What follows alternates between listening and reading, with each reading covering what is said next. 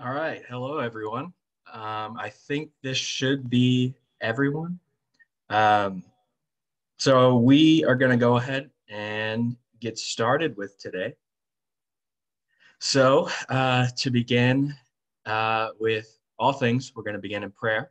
And if I could ask everyone to please turn on their videos just so I can make sure y'all are here and I can see your wonderful, wonderful faces. Perfect. Love it. All right. We'll begin in prayer. So, in the name of the Father, and of the Son, and of the Holy Spirit, amen. Come, Holy Spirit, let your presence be known. Father, we thank you for bringing us here today. We thank you for this gift of a new day and a gift of life.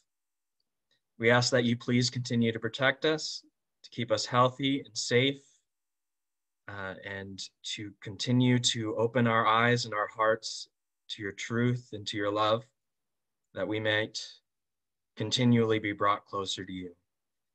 We ask this through the intercession of our blessed mothers. We pray, Hail Mary, full of grace, the Lord is with thee. Blessed art thou amongst women, and blessed is the fruit of thy womb, Jesus. Holy Mary, Mother of God, pray for us sinners, now and at the hour of our death. Amen. In the name of the Father, and the Son, and of the Holy Spirit. Amen. Okay, so if you guys didn't see when you came in, we are going to be talking about why are we Catholic? Or why should any of us be Catholic? And you'll kind of tell by the quote that we'll use. Upon this rock, I will build my church. It's kind of a building off of what we did last meeting with why I believe in Jesus. It's the same reading as we used, and we'll use it later. But why be Catholic? There's a lot of different denominations, a lot of different Christians in this world. Why should we be Catholic? Why should we enter the Catholic Church and go through confirmation? So a great way to start this out is a lovely video that I'll share with you guys right now.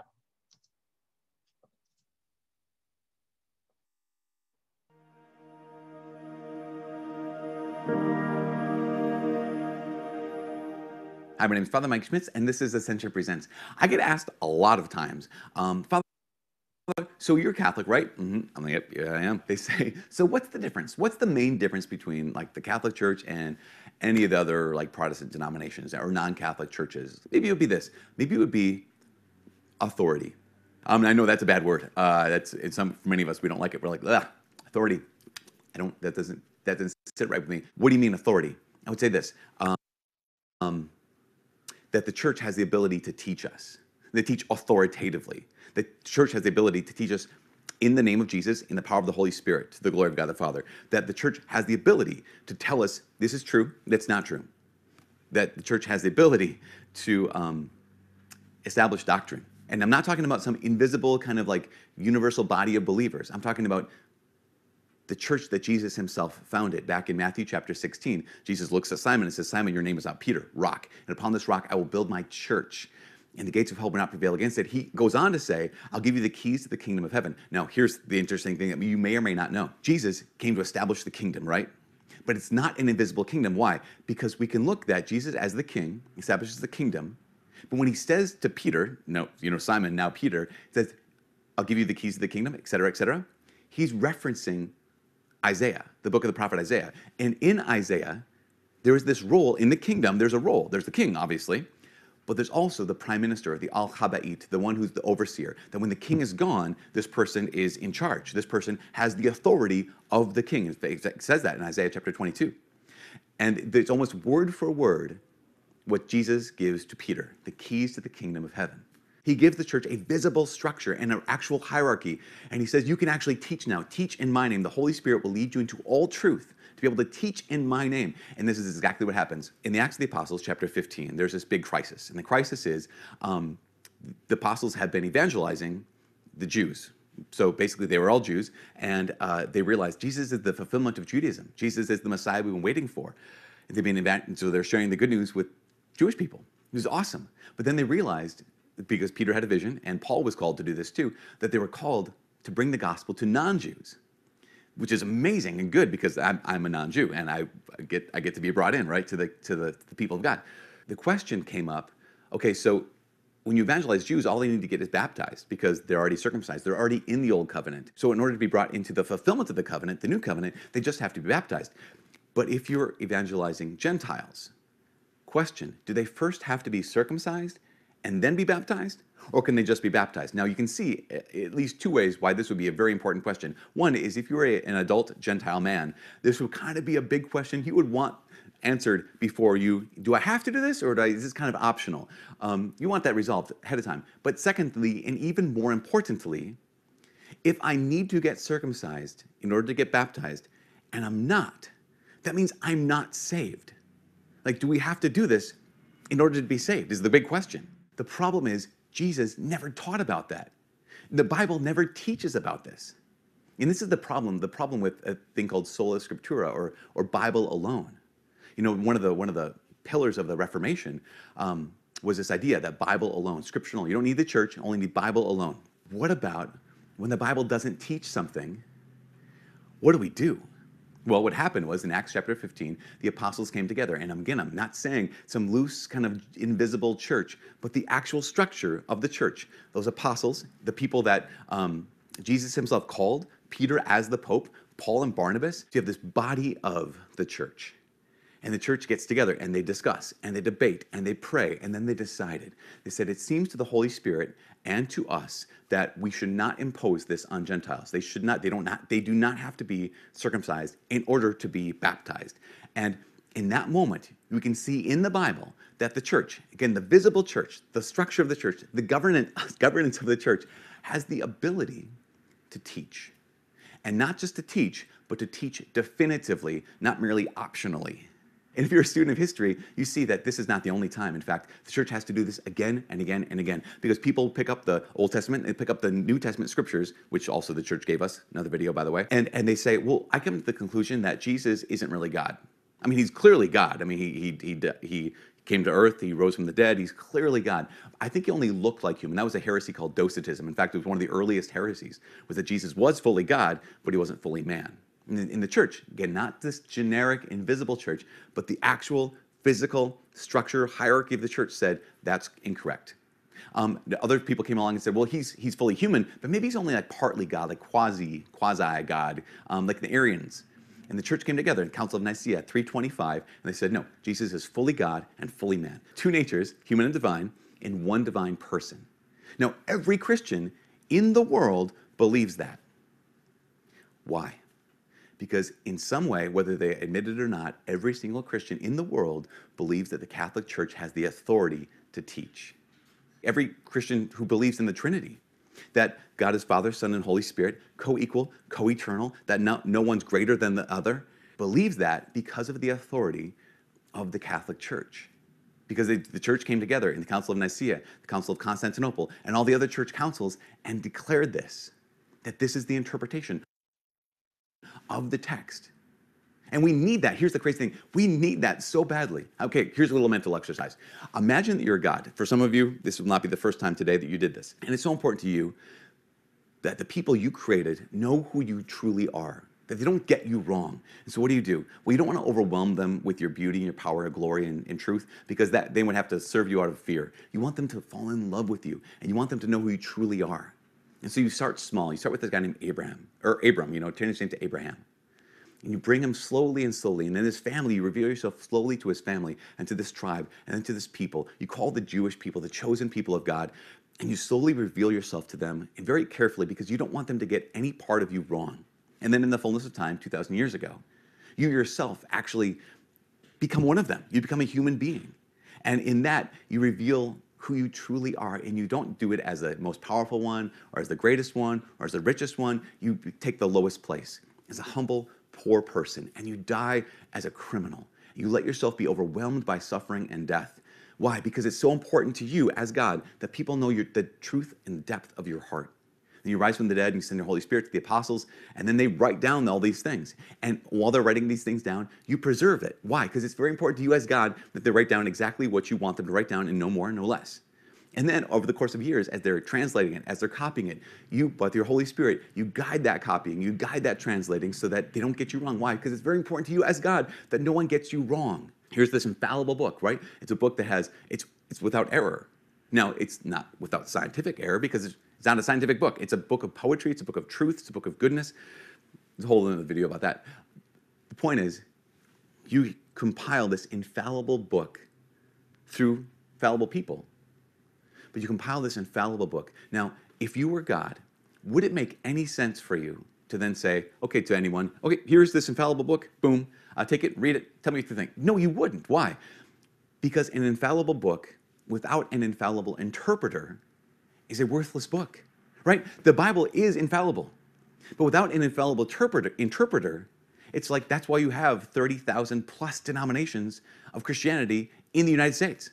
Because someone picks it up and says, oh, here's what I think. Someone else picks it up, no, here's what I think. That's one of the reasons why G.K. Chesterton, back in the day, he had said why he was Catholic. He said, because I don't need a church who can tell me when I'm right. I need a church that will tell me where I'm wrong.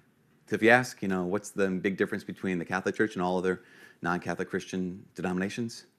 I'd say when it comes down to it, I think what it comes down to is right there, authority. From all of us here at Attention Presents, my name is Father Mike.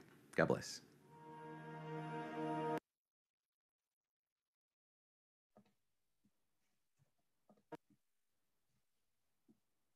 Okay.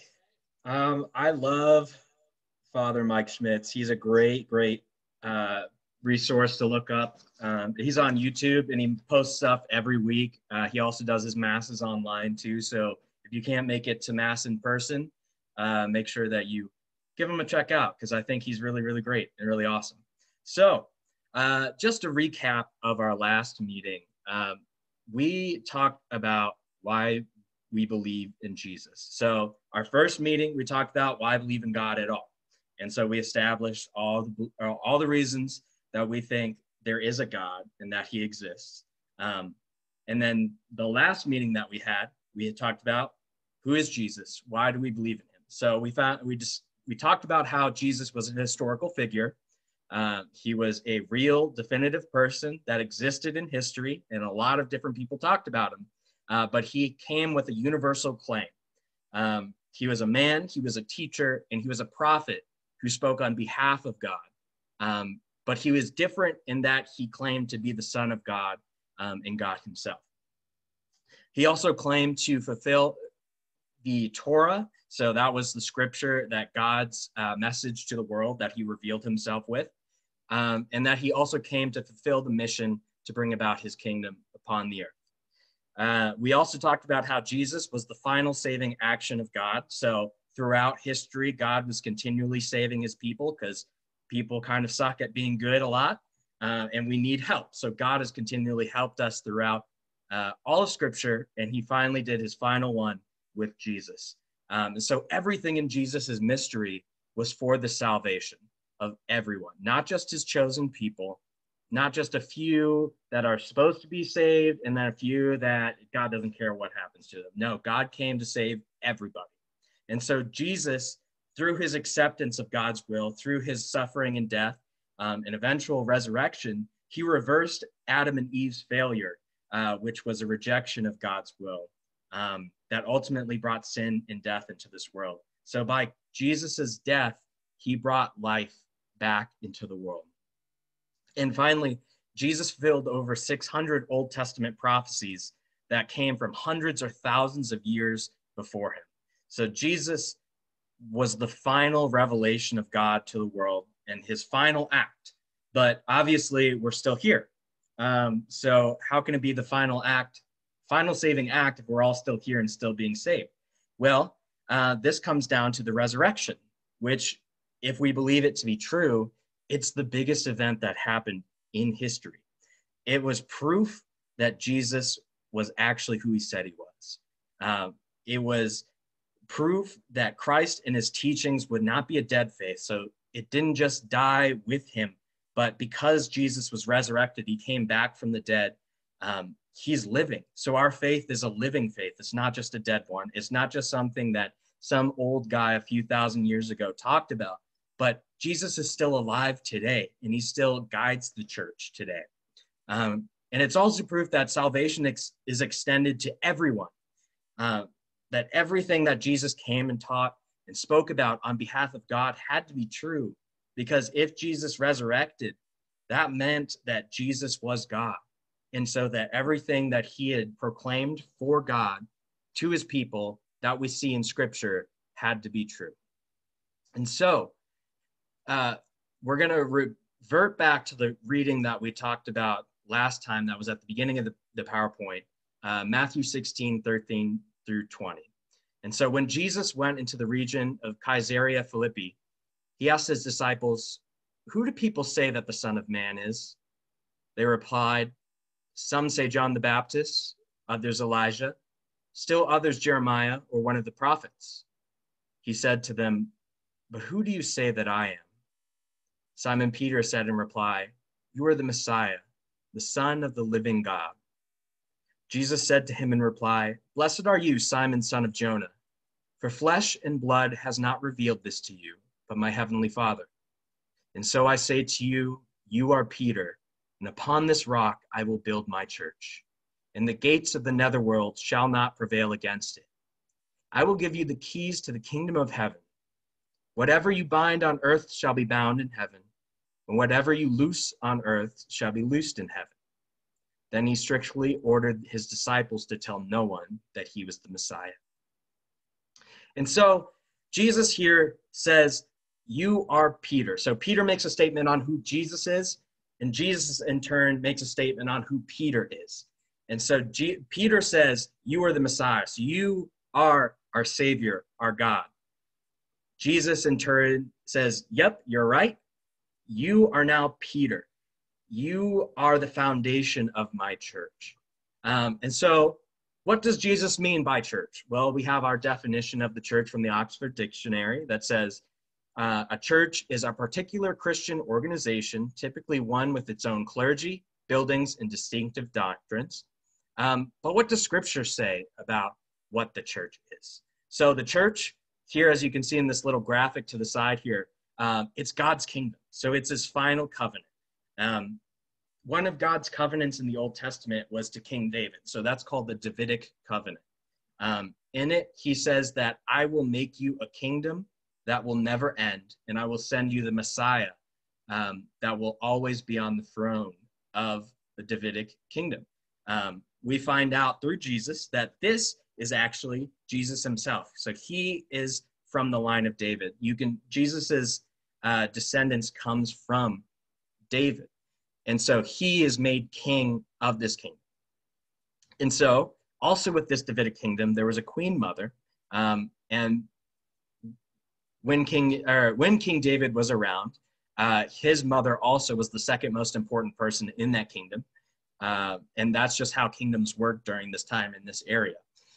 We find this in our current kingdom, so this final covenant, through our queen mother, Mary. And that's why the church has such a huge devotion to Mary, because she is hugely important to this kingdom and to this church. And finally, the king appoints a successor and a royal steward. He gives them the keys to the kingdom of the house of David.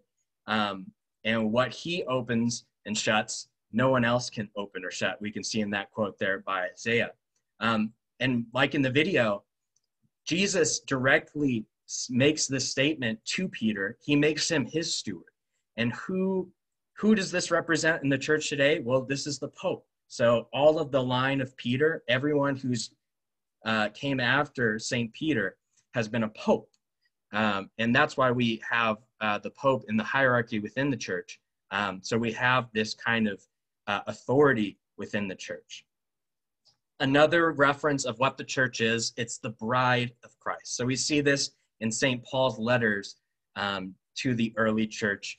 And he uses this kind of imagery because when we think about marriage, what do we think about? Well, it's two different people becoming one. So we hear this in the marriage readings, that two become one flesh. And we hear that's from Genesis, where Adam and Eve, who were separated, are brought back together. And so this imagery that St. Paul uses, that the church is the bride of Christ, Well, Christ and his church were separated from sin. And so with this, Jesus dying and resurrecting, he brings the bride back to himself. And so he brings the church and himself together so that they may become one flesh. And so we get this also imagery of the mystical body of Christ. It's another term that's used to describe the church. And we believe that wholeheartedly that the church is the body of Christ on earth. And so we don't have Jesus here walking around, but the church is still here. And the church does Christ's actions upon the earth until he comes again. And so this shows the unity of the church with Christ at its head. So Jesus directs the church and continually lives with it, acts through it, but we are the ones who do the acting. We are the ones who do the service. We are the ones who bring God's grace into the world because we get to work with God. And that's just a whole beautiful, beautiful imagery. And I think that's super important to what the church really is that we're working with God. We're not working for God specifically. And then finally, we identify in Scripture, also in the creed that we pray at every Mass, that there are 4 marks to the church. So it is one, it is holy, it is Catholic, and it's apostolic. And so what does this mean? Well, this is actually central to why we should believe in the Catholic Church as the Church of Jesus Christ. Because like we said earlier, there's a lot of different denominations, a lot of different churches that claim to be the true teachings of Jesus. But really only the Catholic Church can hold that claim. And this is why. It has all 4 marks of the church. So 1, it is the community of Christ. So like we said earlier, Jesus has made the church a part of himself so that it might be one church, that it might come directly from him. This is the body of Christ. And it is not just something that's kind of like the idea of a church. So it's not one church that's connected by their beliefs, but it is a real foundational church. And this is the church of the Catholic Church that we find all throughout the world, but specifically headed by the Pope and the clergy, all focused in Rome. Next, it's holy. So what does the church do? Well, it does the sacraments. So it provides the sacraments to the world. And what is a sacrament? Well, it's a continual action of Christ's mission upon the earth. So God wants to give us real and tangible evidence of his actions and of his grace. And so he does this through the sacraments and ministers this through the church. And not only is this for our benefit, just for it being adding grace into our lives, but it allows us to participate in the holy life of Christ. Because what are we? We are images of God. We heard this in Scripture at the beginning of Genesis, that every man and woman is created in the image and likeness of God. And so we are made into better images and brought into a more fuller life in this image through participation in the sacraments. So through confirmation, through baptism, through the Eucharist, through reconciliation, through a marriage or holy orders, through the anointing of the sick. All of those sacraments are for our benefit so that we might be able to do the mission God has given us as a church. And then next is Catholic. So the word Catholic actually comes from the original Greek that the early church fathers used to speak in, and also Jesus would have spoken as well. And that's also what the scriptures are written in, is ancient Greek, because that was just the language that people spoke in that area during the time. And so what does Catholic mean? It means universal. And actually the first time that the church, because the church was one church until about 1054 AD. So nobody really called it the Catholic Church. It was just the Christian church, or just the church. The first time that the church is actually referenced as Catholic is from one of the early church fathers and a doctor of the church. His name is St. Ignatius of Antioch. So he was around 110 AD. So he was either the first or the second generation after the apostles. So he was very, very close to the time of Jesus and to the people who knew him specifically. And so he references the church as Catholic or universal. So again, we talked about how God's saving mission, what God wants out of the kingdom and for us, is that everyone is saved and nobody is left aside. And so the church, the Catholic Church, is universal. We see this, that all over the world, there are almost, I think it's 1.2 billion Catholics across the world who practice the same beliefs in the same Mass. And no matter where you go in the world, even if it's in a different language, the Mass is still practiced the same. It's still the same sacrament, and you can still receive it fully because that church is universal. And finally, like the video we were talking about earlier said, it's apostolic. So what does this mean? It means the church has the authority to be able to speak on behalf of Christ. So only Catholics can trace their origin back to Jesus. This is because the Catholic Church was founded when Jesus said to Peter, you are my rock that I will build upon this church. Every other denomination of Christianity can trace itself back to a breaking off of the Catholic Church, the first being the Orthodox Church back in 1054 when they split from the Pope. Other places like Lutheranism, Protestants, they all have specific people that broke off from the church and did their own teachings. But only the Catholic Church can say, no, this is the church that Jesus founded, and it came from his apostles who passed it on. The Orthodox can also trace their clergy back to the apostles because they also founded the same beliefs as Catholics. But Catholics are the only ones who can trace their origin back to Jesus. So what the apostles did is they also gave holy orders to other people. So when Jesus left, and we see this in the Acts of the Apostles, the apostles spread out into the world and made their own foundations in different parts of the world and brought different people into the church. The Catholic Church is unique in that our holy orders that our priests receive today, there is a line that traces unbroken all the way back to those apostles. And so that's another beautiful thing about why the church has this authority, is because there is no break with the early church and Jesus. We are the only ones who can claim this unbroken line. And so we continue to pass on, to clarify, and to teach as Christ's body, which is led by the Holy Spirit. So Jesus promises that we have an advocate that will continually be with us. And obviously, Jesus, who's resurrected, is still alive. And so he's not going to let his church that he founded and is the head of fall into ruin. Does that mean that the church is perfect? Absolutely not. There's plenty of evidence to show that there's people in this church who have done bad things, either in name of the church or for their own personal gain. And that's not the claim when we say that the church is infallible, which just means that we are safe from error. So everything that she teaches about Christianity is true. We're not saying that the church is perfect and the people in it are perfect. That has never been the claim.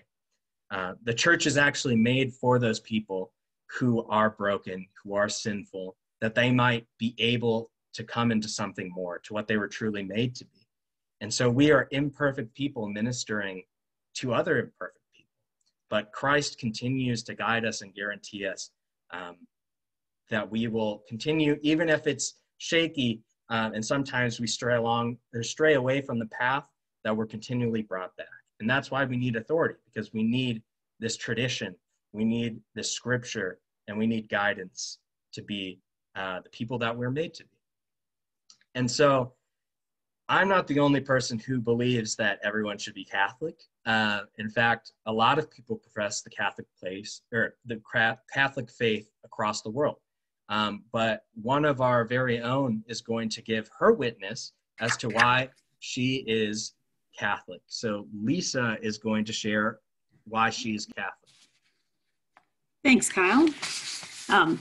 So I have been Catholic all my life. I grew up in the church, and I consider my Catholic faith as a gift that my parents gave to me when I was baptized as a baby.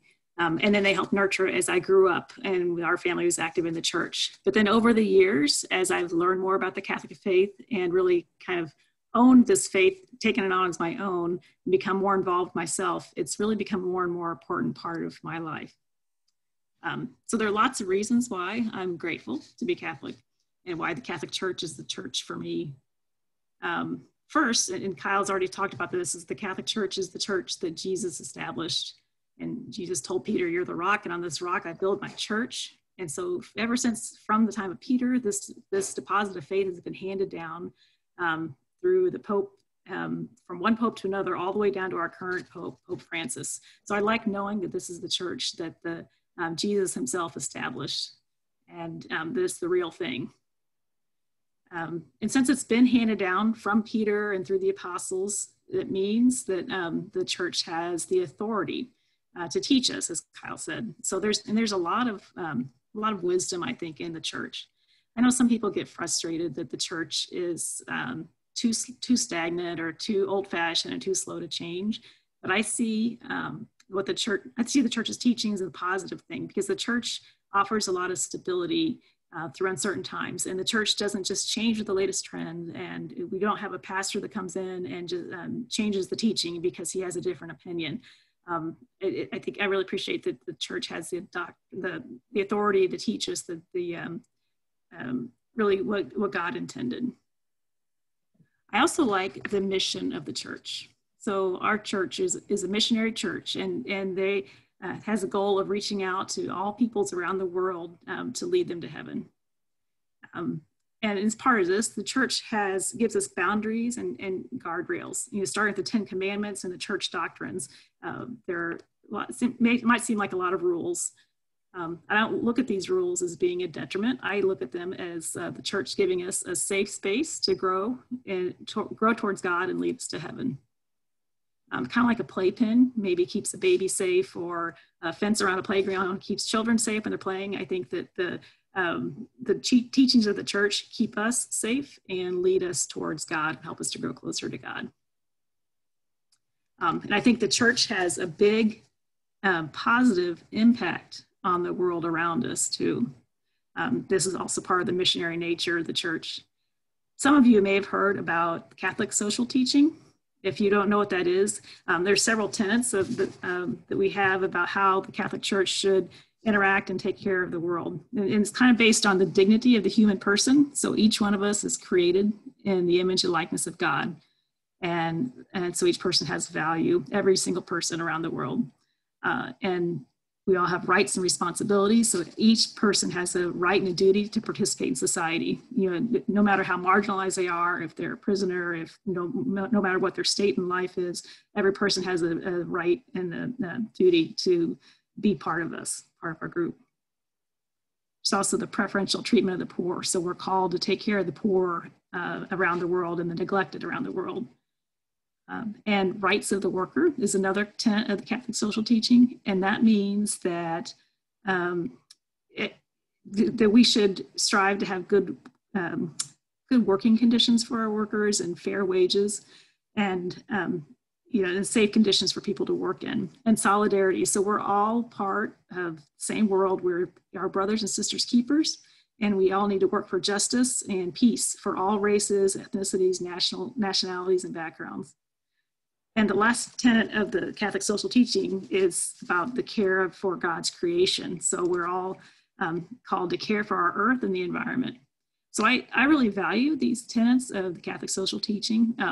And I think it shows ways that the Catholic Church is making a positive impact around the world.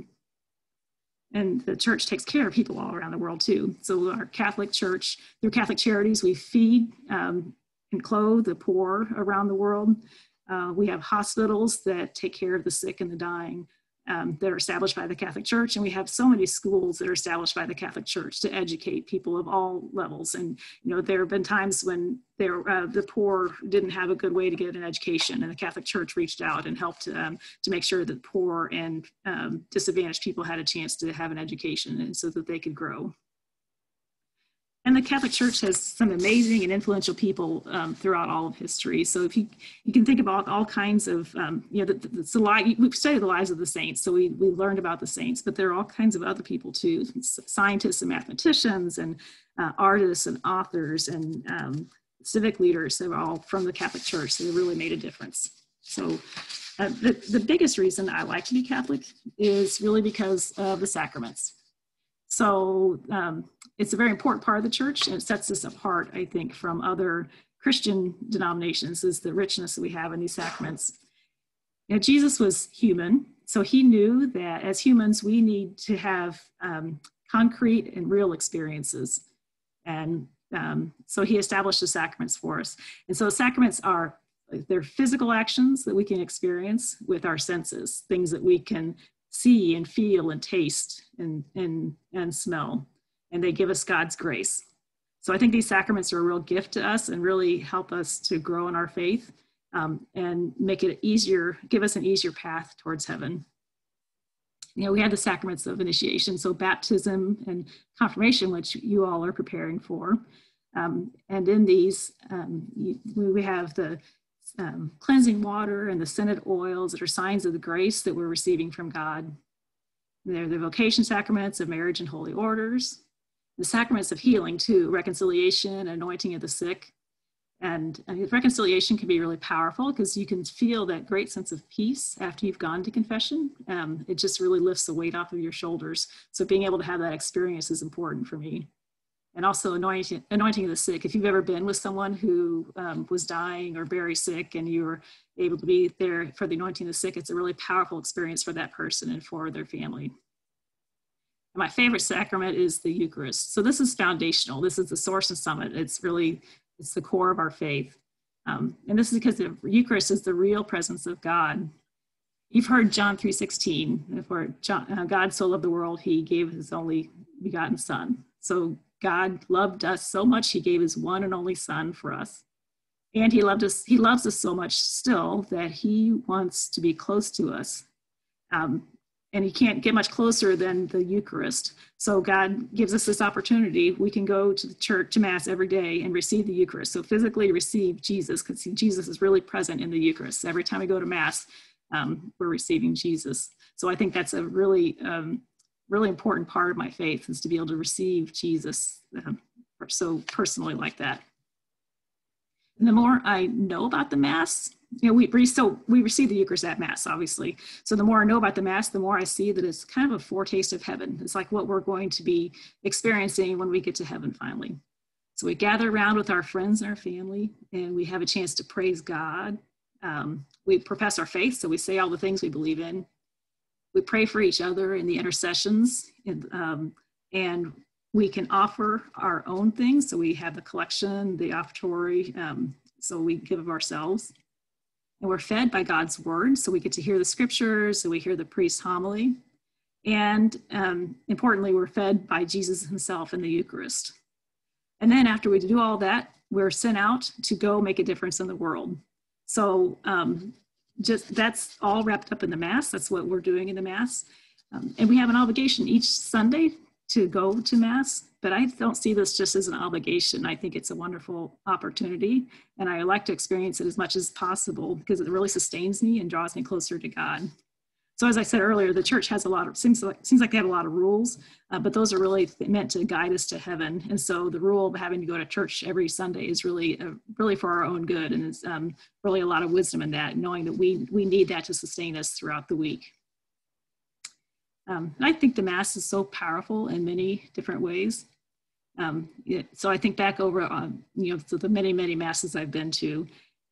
You go to Mass in times of distress. I can think of an example when I was a high school student your age, and a friend of mine died during high school. So we all kind of felt compelled to go to Mass together. That's kind of what, I don't know, that's just what we wanted to do, is to gather together and go to Mass and receive the Eucharist. In times of joy, so we gather for Mass for weddings and baptisms. Like, who doesn't like to see a baby getting baptized at Mass? And sometimes a priest will hold a little baby up like Simba on Lion King, and who doesn't find joy in welcoming a new person into the church like that? And we go to Mass in times of uncertainty. This is kind of before your time, but I remember at the time of 9/11, it was such an uncertain time in the world, and we were really at a loss. And I think the churches were packed. Everybody wanted to go to church and wanted to go to Mass because that's just where they found their peace. I've been to Mass and places all around the world, and I really like it's the same Mass no matter where you go. So if I've been to Mass in Europe or in El Salvador or here in the United States, it's all the same. From mountains in Alaska to the beaches in Florida, it's the same. And all the languages. It doesn't even matter if you know the language. So English, Latin, Spanish, French, no matter what language you're listening in, you know what's going on because it's a familiar Mass and you know the rituals. And I've been to Mass in beautiful cathedrals or in little rooms with dirt floors and animals walking around, and it's all the same Mass too.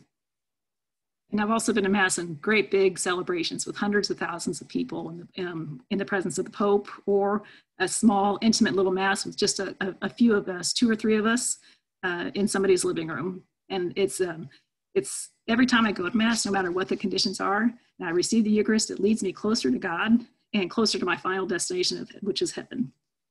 So I'm really glad to have the Catholic faith and all these opportunities to experience the richness of the Catholic faith. And I really think it's what it makes it easier for me. It's an easier path to heaven for me.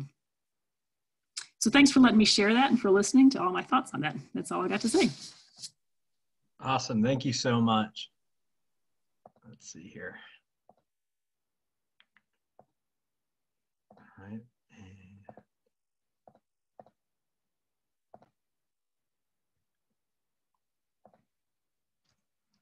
So that kind of concludes our talk for today. Like we've always done, we're going to head into small groups 1 through 3 at 4 to 4:50, small groups 4 to 6, 5 to 5:50. Make sure you follow us on Instagram, Facebook, and Twitter at SBXYM1 to get the latest updates and stuff. Life team will be here tonight at 6:30 to 8. Ooh, forgot a 0 there. That's all right. We're going to be talking about exorcisms today. So it's going to be real fun, real crazy, real exciting. I'm sure you guys are aware of the current situation with COVID right now and how Marion County is starting to lock down again and go into virtual. This is going to be our last in-person confirmation until these restrictions are lifted. So please, if you feel unsafe or uncomfortable coming in person today, just let me know through email before it's your time. So before 4 o'clock if you're groups 1 through 3, or before 5 o'clock if you're 4 through 6, so that I know that you are not comfortable with this, and I will make sure to send you the online version of small groups and that you don't get an absence counted against you. But if you do feel comfortable and you are safe and not sick, please do come because we would love to see you. And this will be the last time we'll see you before the new year. So I'll see you guys in a few. If you have any more questions, make sure always email me. Otherwise, see you guys here.